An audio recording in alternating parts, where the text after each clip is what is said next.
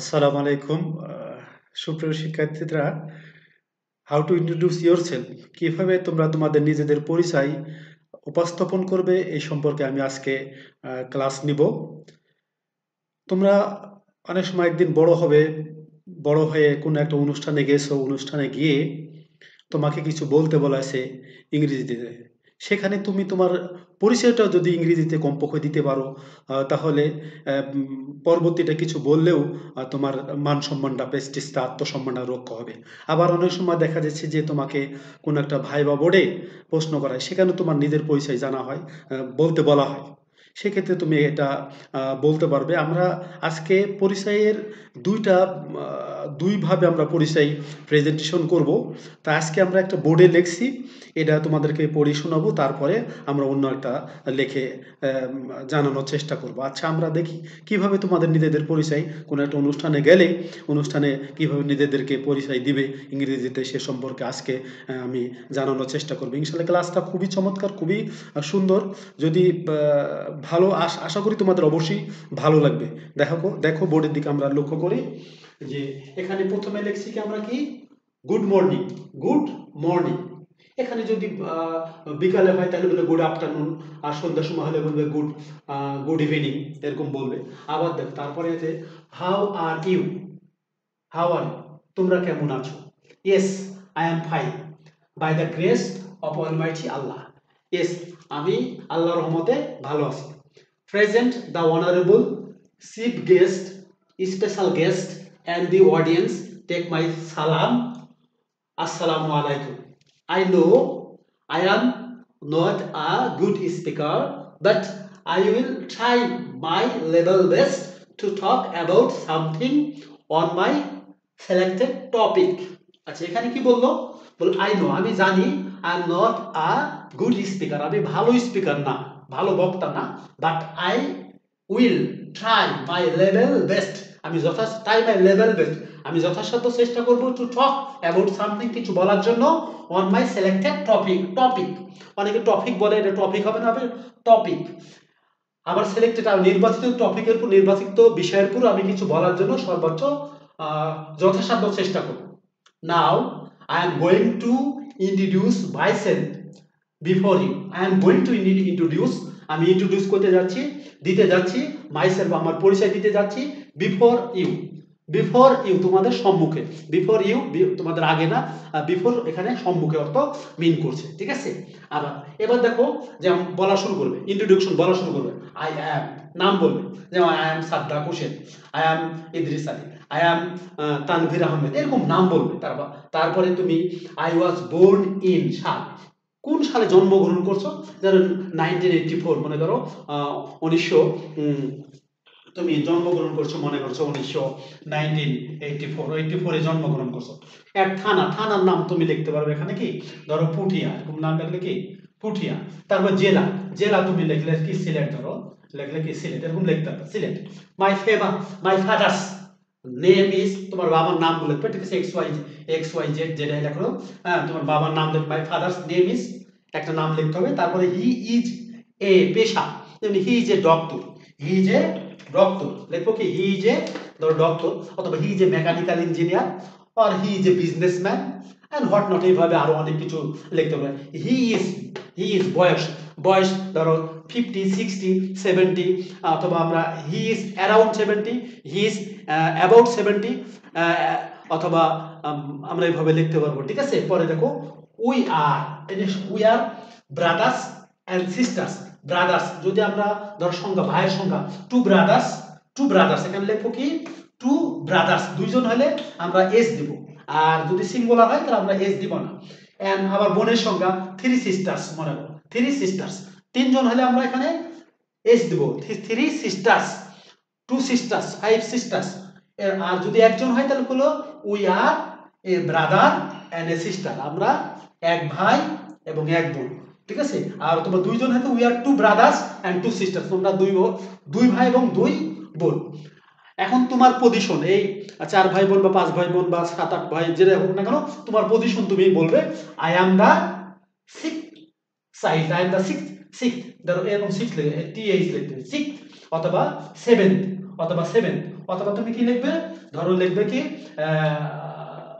বা সেকেন্ড, এরকম লিখতে হবে, ঠিক আছে, অথবা লিখতে হবে কি থার্ড, এরকম হলো third position, third side of my parents. অথবা যদি ধরো কথা তোমার আর কোনো ভাই বোন নাই, তাহলে তুমি কি লিখবে, I am the only child of my parents. তারপরে তোমার শিক্ষাগত বিষয় কোথাতে পাস করছে এগুলো আমার বলবো, আই পাস এসএসসি ইন কত সালে, 2000 মনে করো, 2000 সালে এসএসসি 2000 এ পাস করছো মনে করো 2000 সালে। ফ্রম কোথা থেকে স্কুলের নাম লিখবে, from গুটাটিকোর BL high school, from cantonment Jalalabad cantonment school and college, from বলুবাট school and college, অথবা এরকম আরো, এন্ড এইচএসসি ইন কত সালে, এইচএসসি 2002 এরকম মনে করো, ঠিক আছে। ফ্রম কলেজ কোথায় থেকে, কোন কলেজ থেকে, কোথায় থেকে পাস করছো, এরকম কলেজের নাম এখানে লিখতে হবে। I completed my graduation in কত সালে তুমি গ্রাজুয়েশন করছো, কত সালে তুমি গ্রাজুয়েশন করছো এটা লিখতে হবে, যে ধরো হচ্ছে 2007 অথবা 2008 অন কোন বিষয়, English literature and English language and literature, অথবা on physics, on chemistry, on mathematics, এরকম অনেক সাবজেক্টের নাম লিখতে হবে। ফ্রম কোন university, from national university of Rajshahi university, from Dhaka university, from Shahjalal university, এরকম ইউনিভার্সিটির নাম এখানে লিখতে হবে।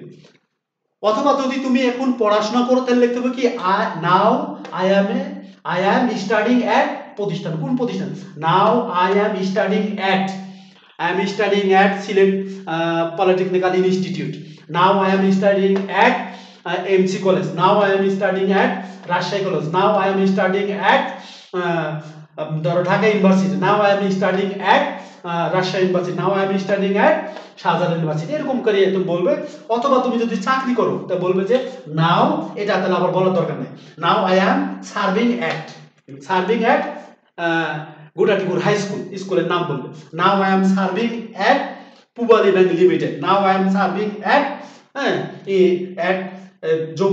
যমুনা গ্রুপ, অথবা now I am serving at Kazi group, এরকম করে নাম লিখবে। তারপরে তুমি লিখবে কি, মাই ফেভারিট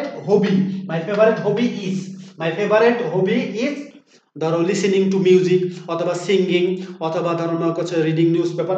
এখন তোমার যদি একাধিক হবি হয়ে থাকে তাহলে আমরা এখানে লিখবো মাই ফেভারিট হবিজ লিখবো, মাই